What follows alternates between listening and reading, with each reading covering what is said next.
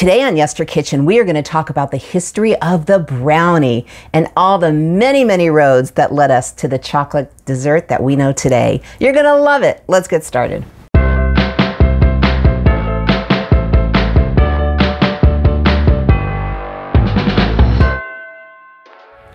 Hey everyone, I'm Jill and this is Yester Kitchen. If you're new here, welcome. It would be an honor to have you join us as we explore retro history through food.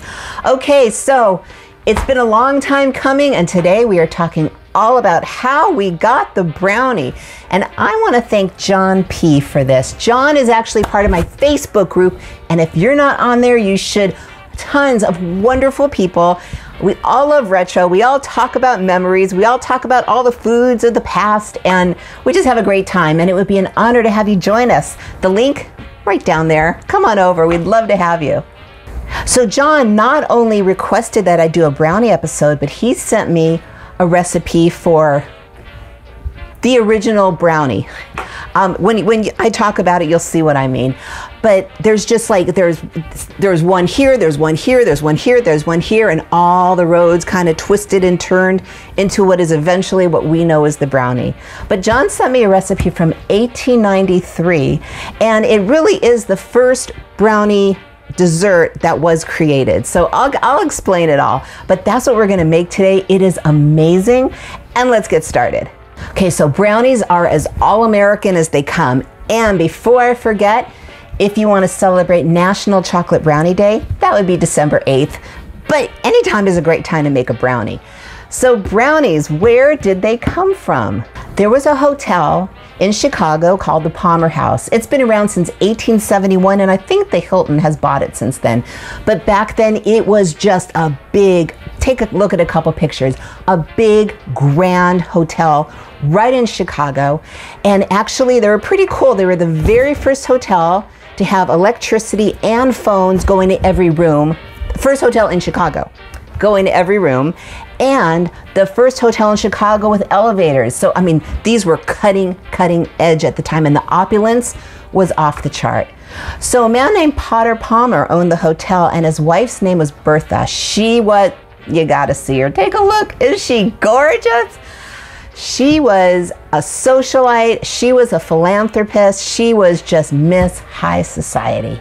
So in 1893, the World's Fair was in Chicago, and Bertha was the head of the board of lady managers, and they were in charge of the Columbian expedition. This was a huge deal.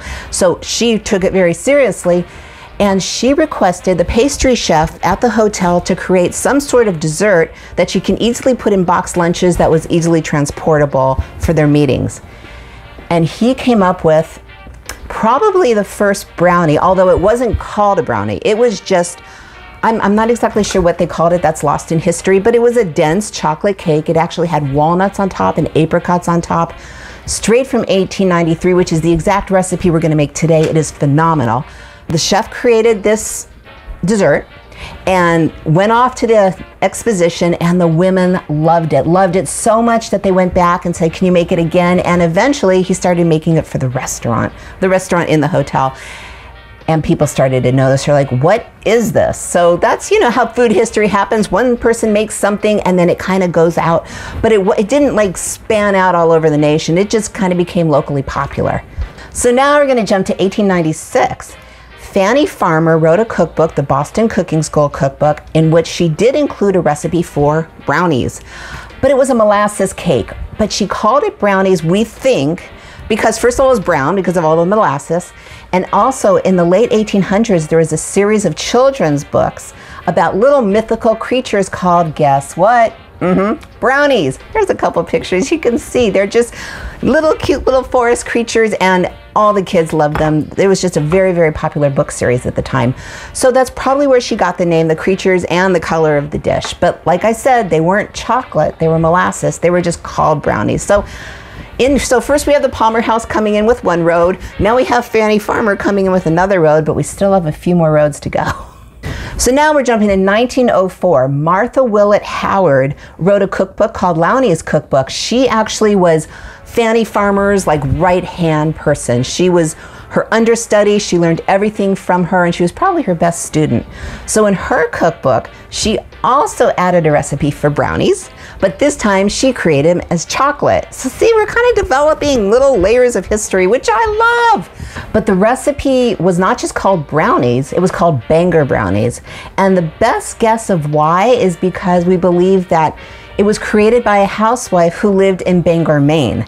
And she actually played with the recipe, added some more eggs, added some more butter, kind of made it a little more dense cake, and it kind of started resembling the brownies that we know and love today.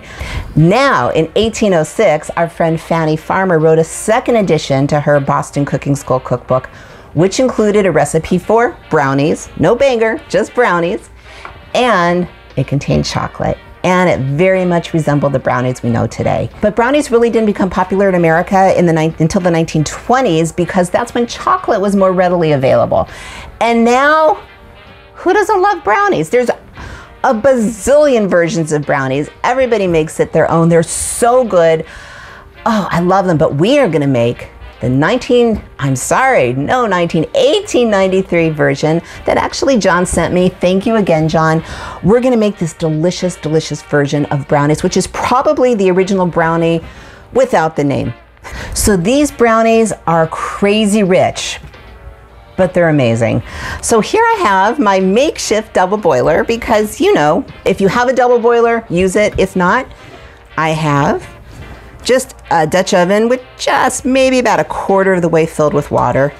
And on top of it, I know it's a lot of butter, I have 4 sticks of butter, 1 pound, count it, 1. And I have 14 ounces of chocolate chips. Sometimes chocolate chips come in only a bag of 12 ounces, you'll be fine. So I'm gonna go ahead and wait for this water to heat up, and we're gonna mix this all together. I will be right back. Okay, our chocolate and our butter are melting. Take a look. Look at, I know, crazy, but don't worry. You are gonna absolutely love this. This is not a make it every week dish. So make yourself a treat and enjoy it.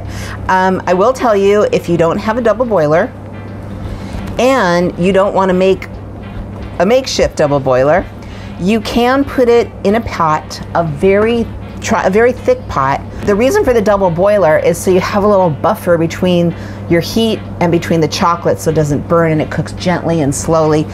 But if you really, really insist, it's okay. Just put it on very, very, very low heat and just be patient. All right, I'm gonna just stir this for a few more minutes until it gets all combined. We are almost there. Okay, look at this.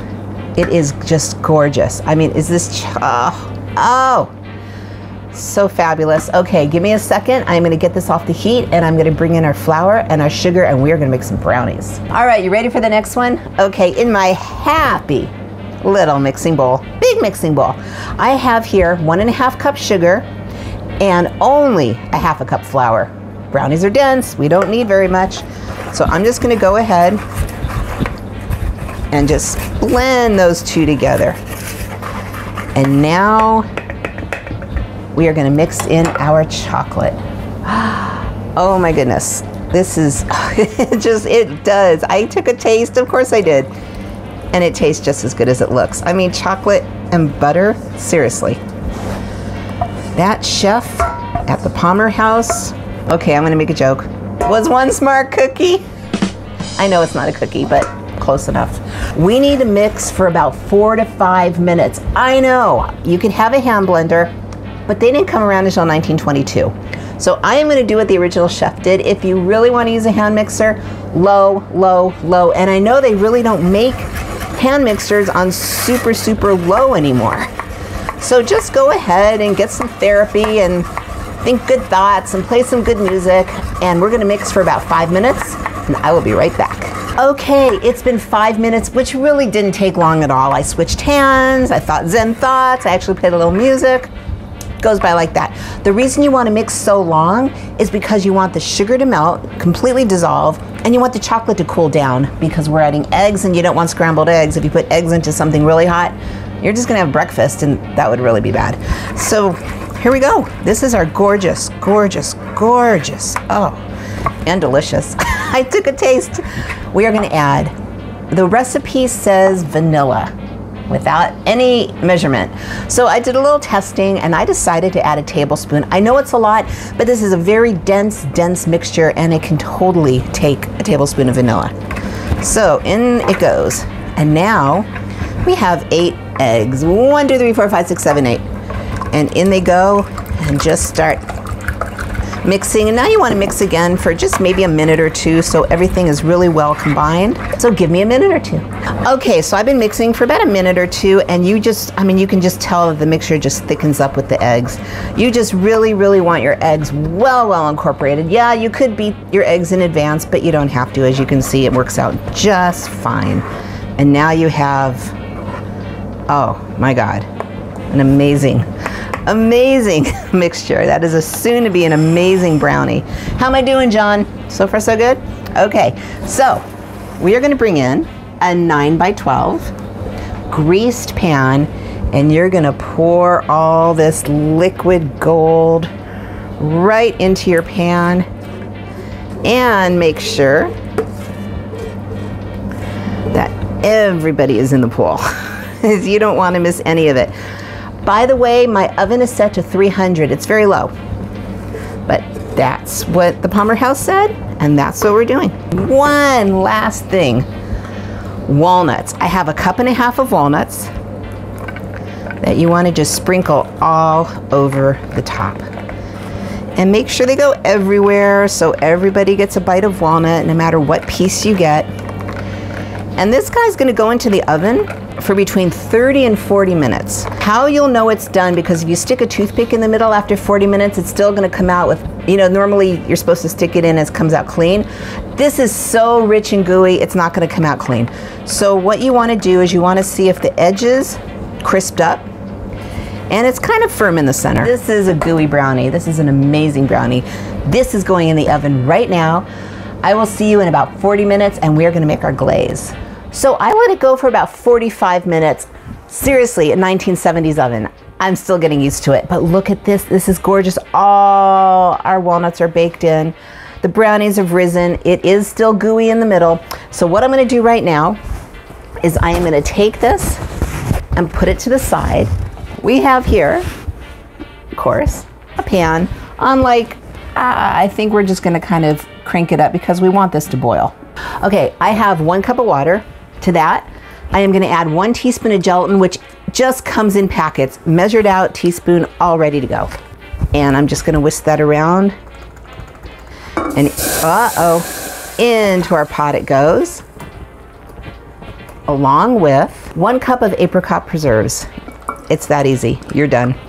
Bring it up to a boil and let it boil for 2 minutes. So we're going to do that. We'll be right back when it's boiling.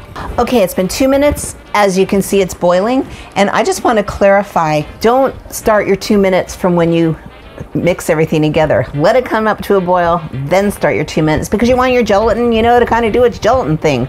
And if you don't know about Jell-O, I created a whole Jell-O series all about it, and about where it came from and why and all that stuff. But I digress. Back to our brownies. Take your hot glaze and a little brush, and you want to just start brushing your glaze all over the brownies. And I mean all over. Don't worry, you may have a little left over, but you really want it to seep into your brownies, and that's why you want your brownies warm. So what I did was I took them out of the oven, and then while they're sitting and cooling is when I made the glaze. And I'm going to finish this, and I'll be right back. Okay, so you want to just keep brushing until you can clearly see that the glaze is starting to pool up. Don't worry, it's going to seep in. So now you're going to let your brownies sit somewhere between 30-45 minutes, and you want all that glaze to just go in there, and then we're going to cut them, and then we're going to eat them. 1893. Oh yeah, history of the brownie. Okay, we are finally done, and I forgot to mention, you want to let your brownies cool off in the fridge just for maybe about 15-20 minutes so your gelatin sets, so it does its gelatin thing. Anyway, take a look. Here we go. 1893, the Palmer House brownies, which probably are the first baked brownie without the name or the history. So all paths lead to brownies. And of course we have to cut into it. Now remember, these are gooey. They're not solid brownies. But the gelatin, and the apricots and the walnuts, oh my God.